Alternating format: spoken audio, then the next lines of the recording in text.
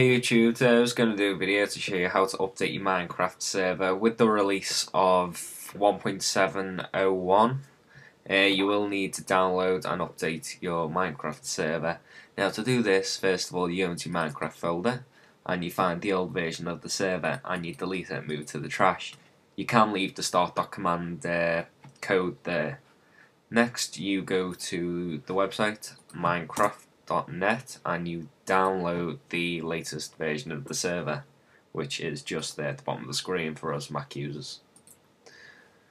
After that's downloaded, you find wherever it's downloaded to, there it is, and you drag it into your Minecraft folder.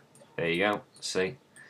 You then open it normally with your start.command, you open your Minecraft application, and you can see there 1.7 login.